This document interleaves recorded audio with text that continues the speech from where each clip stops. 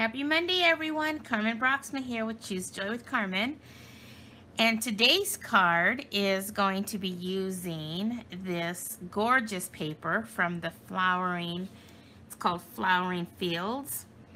And I'll just run through it really quick. I just think it's so pretty. And the reason why I chose this was because we just did our clock changes to the spring forward. And I believe this weekend is the first day of spring. So when I thought of spring, I thought of this paper.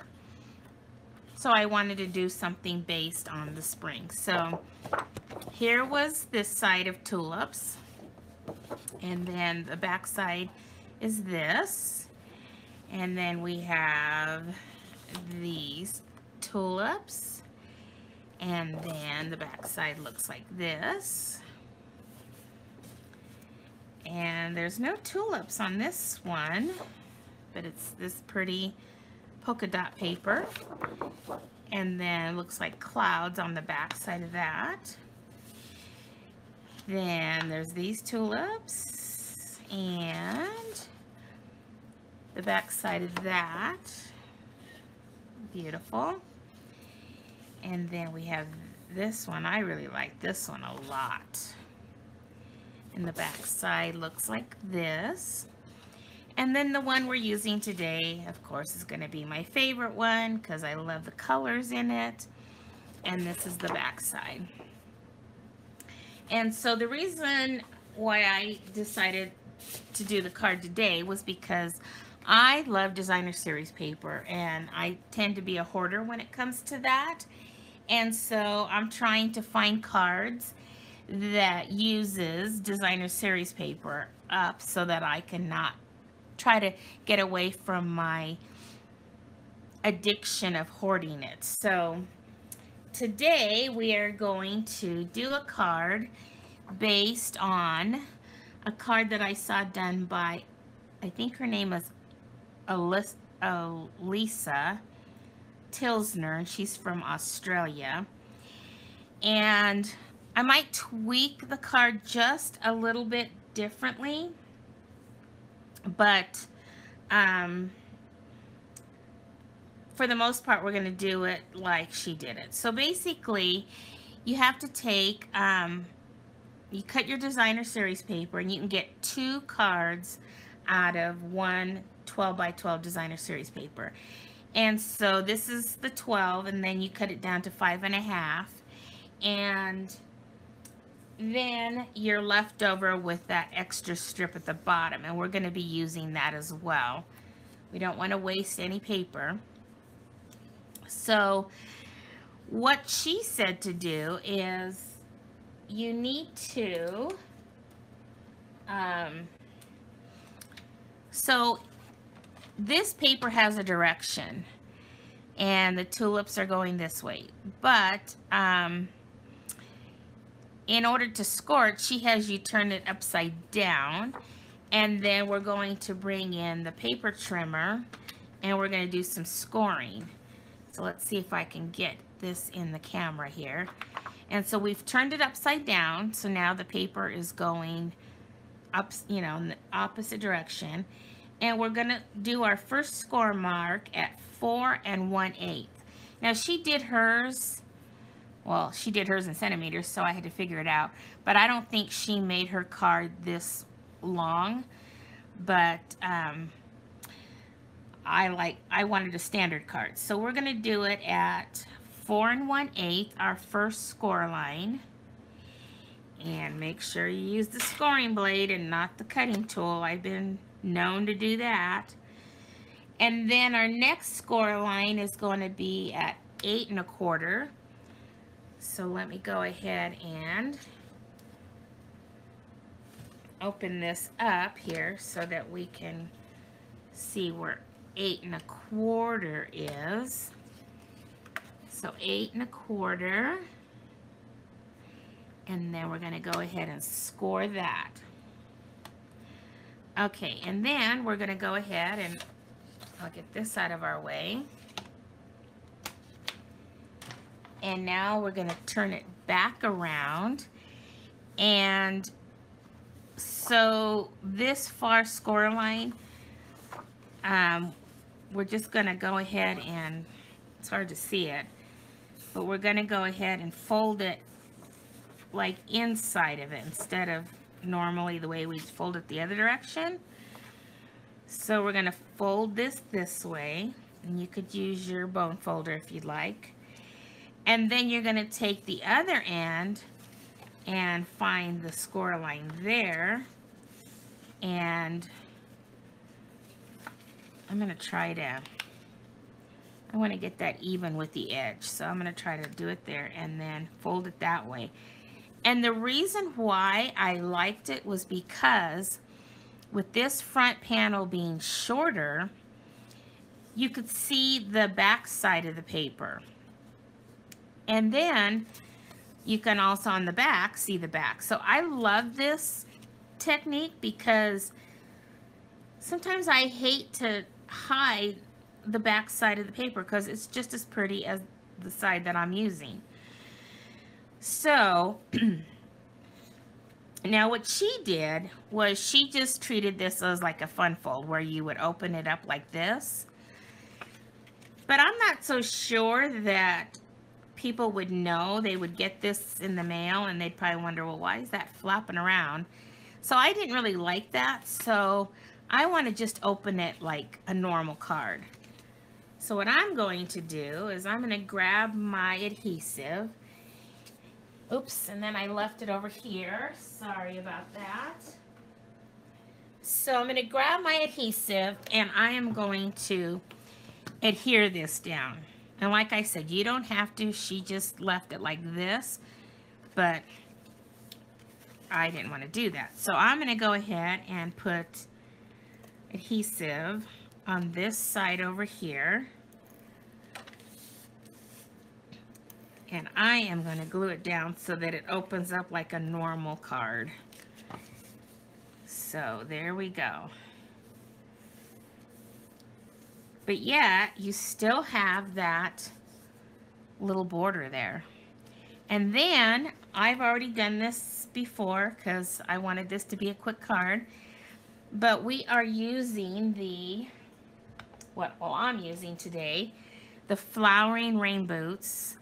And I'm just using the sentiment in there. And I'm using the, let's see, these two dies right here. And they come on, they're both stitched. And they're part of the Tasteful Labels dies. So I use those two. So I took a piece of Basic White and I stamped the sentiment on that. And then I die cut it out with this. And then we got this Live Life in Full Bloom. So there's that. And then I wanted a little extra something. So I went ahead and took this and I took the Rich Razzleberry and I die cut it out. So now what I'm going to do is I'm going to figure out where I want this. And I'm going to glue it. And I'm probably going to use the liquid glue so that I can move it around. So I'm just going to put glue on half of this because, and we're going to put it on the front side because we're going to be putting it underneath that other piece. Okay, glue, come out of there. So let's get this started and get this come out of there like that. Then we'll take our sentiment and we're just going to go ahead and find where you like it, however far out you want that to show, like that. Okay, so now, so that we don't cover up that beautiful paper, I'm going to go ahead and grab my Stampin' Dimensionals and we're going to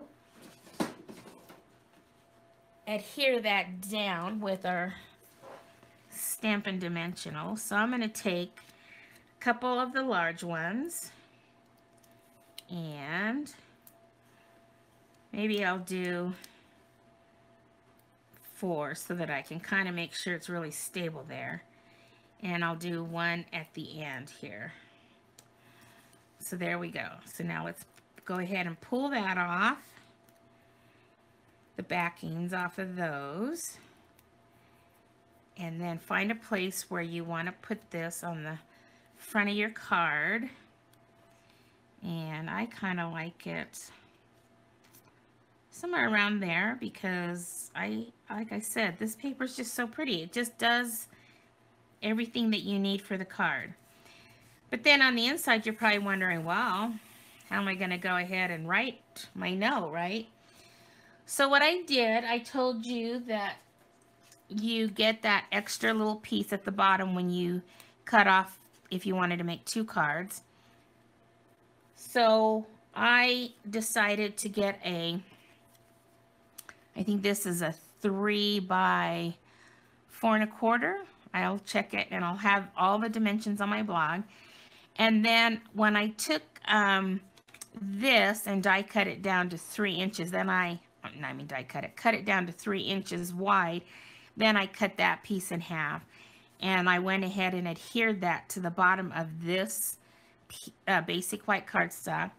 And then I ran it through my die cut machine, and I used the mini Stampin' Cut and Emboss machine, which is on sale this month. And I used the Stitch So Sweetly dies, and I took the larger one and die cut that out after I glued that bottom piece down. That way it would be all included. So after I glued that down, I stuck this on here, ran it through the machine, and then this is what you get right here. But then I wanted to back it up with something so I went ahead and just cut a little larger Rich Razzleberry cardstock. And now we're going to adhere this to that piece. I'm telling you, this is such a quick and easy card. And to me, it's still beautiful because, like I said, the designer paper is gorgeous. And like I told you, I struggle with wanting to keep it all and buy it all because it's so pretty. Okay, so now we have that little border there. And then we can just go ahead and adhere this to the inside of the card. And then you have a little place to write your little sentiment. And there we go. And then we'll be done with this card. See how quick and easy, but yet beautiful in my opinion. So now just trying to find the nice, because it's hard to see that score line there, to even it up. There we go. So there you have it. Look at that card. Live life in full bloom, and open it up. Have a place to write your little message. And then that's the back of the card, so you can see both sides of the cardstock. Love it, love it, love it. So there you go. There is today's card. If you enjoyed that, you know, if you want to share it with your friends, I would appreciate it. If you're a subscriber to my channel, I really appreciate you all. That has been so helpful. And if you're new to my channel, I would appreciate it if you like what you see. If you want to subscribe, that would be great as well. So you have a great rest of your week as we approach the first day of spring. And we will see you again next Monday for my next episode of MoJOY Monday. Have a great week, everyone. Bye-bye.